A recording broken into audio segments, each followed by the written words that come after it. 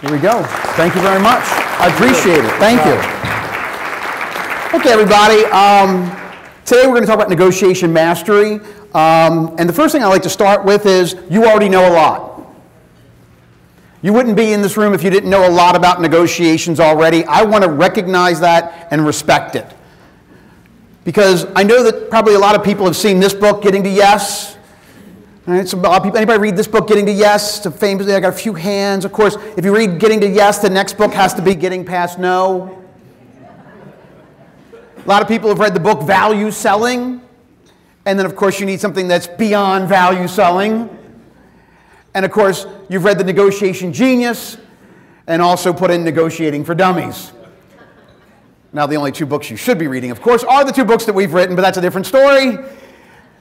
What do I want to do today? When you're working with adults, the important thing is to remind them of things they may already know in a way they'll never forget. Reminding them things that they may already know in a way they'll never forget. There's a big gap between knowing and doing. And I think a lot of people in this room know. Here's the goal. Can we teach a few things today that puts it in your toolbox so you don't only know it, you do it? I like to use an analogy for this. Anybody here ever been skydiving? Anybody ever jumped that? How many times? Just once, right. That was me too, just once. When I was younger, I used to belong to a group of friends. We called ourselves the Point Break Club. We did all the adrenaline rush things. We jumped out of airplanes. We swam with sharks. We went whitewater rafting. We did bungee jumping. We're still together, but it's more like bowling and car. It just changes over time. But back in the day, we were pretty adventurous, I got to tell you. And one time we went skydiving. And the interesting thing about skydiving was we went there at 6 in the morning. And from 6 a.m. to noon, basically, they taught you everything you needed to know. Right? You went from 6 a.m. to noon. And they only taught you like 5 things. How to get on the wing of the plane and let go, very important. How to arch your back to maintain an aerodynamic so you weren't spinning around like this up in the air. How to pull your ripcord so that you could actually maintain that aerodynamic, right? How to basically, if your lines got tangled, how to get them untangled, and then they taught you how to land. 5 things. We practiced them over and over and over again. Right, I get it. Pull my ripcord, right? To maintain my aerodynamic. Pull my ripcord, pull my ripcord. They actually had this, hanger, and you'd be suspended from the hanger like you were in your parachute, and they'd spin you around, and they say, if your white lines ever get tangled, grab a hold of the blue straps and kick like a bicycle. And when you kick like a bicycle, basically what happens is you start to spin around in the air, and your lines get untangled. So you're in this hanger, and they're spinning you around. Kick like a bicycle, kick like a bicycle, kick like a bicycle. I'm like, I get it. Nope, you'll do it again. Kick like a bicycle. Finally, it was time to jump.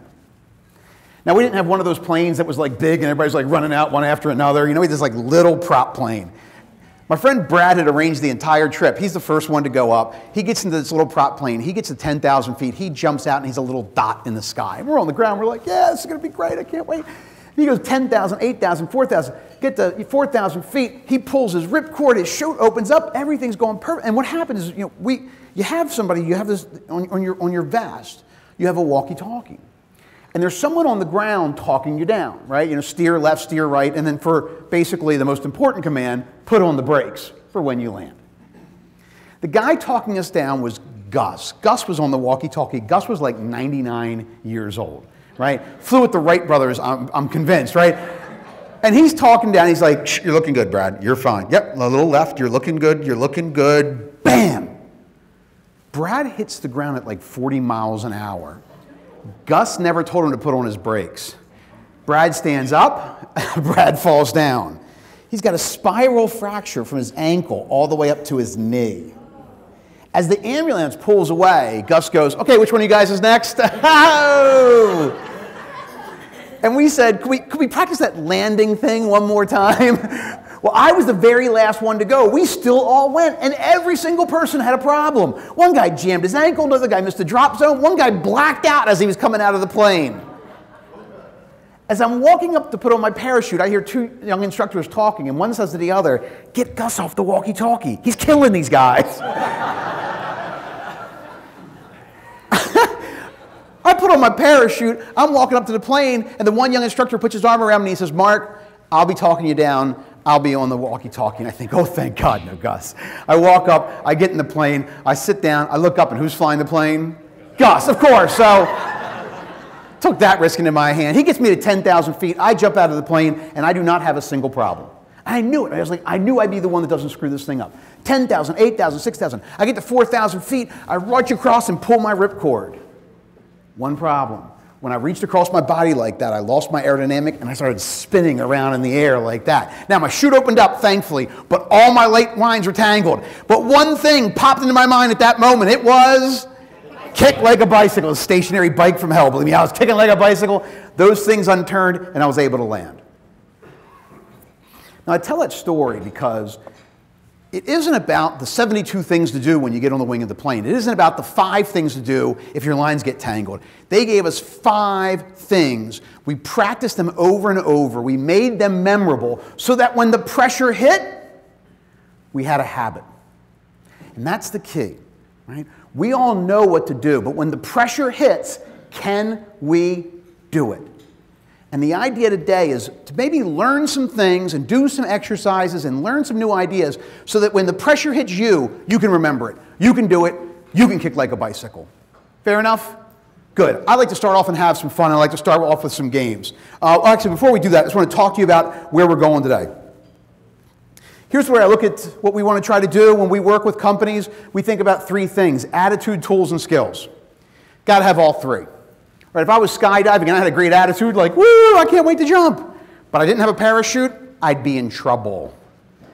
Right? I could have all the attitude, tools I want, but if I didn't know how to pull my parachute, put on the brakes, I'd be in trouble. Companies need all 3 of these. So today we're going to be talking about attitude, tools, and skills. They'll all be in your workbook. We'll work on them. And then we're going to end up talking about something that might be a little bit different called authenticity.